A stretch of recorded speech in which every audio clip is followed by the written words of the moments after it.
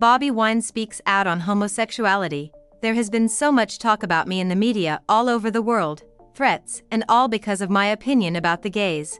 Before anyone accuses me, it's important to understand where I'm coming from, and I hope that is still within the scope of humanity rights.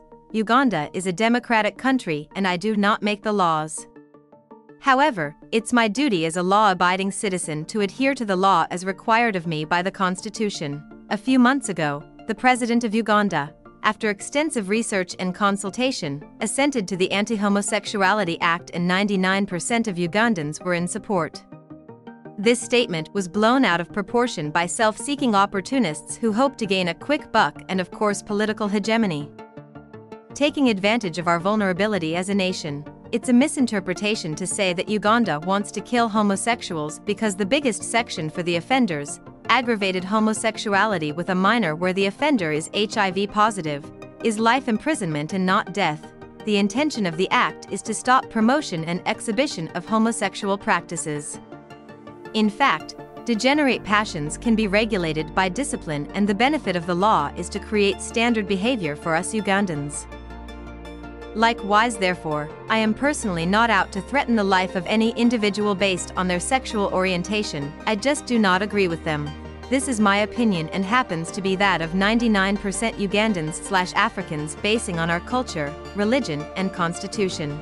The rationale of this law is rooted in the doctrine of sustainable development, to the effect that if we are truly to be fair, we cannot leave a world worse than we inherited it.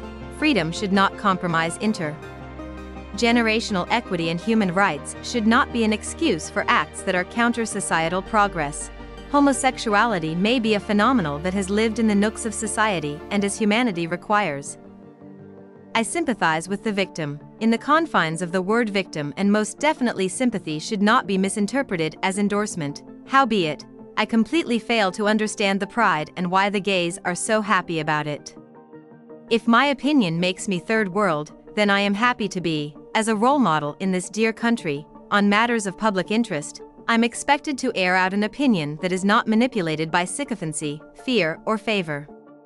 And as far as this is concerned, I hope that the proponents of homosexuality who pride themselves in their liberalism and support for human rights will allow me my right of expression, much as they may not be comfortable with my opinion. The bottom line is that we should struggle to better ourselves, and it's not fair when one tries to arm twist society to legalize bad habits just because they have a sponsor. We just can't compromise our values and dignity.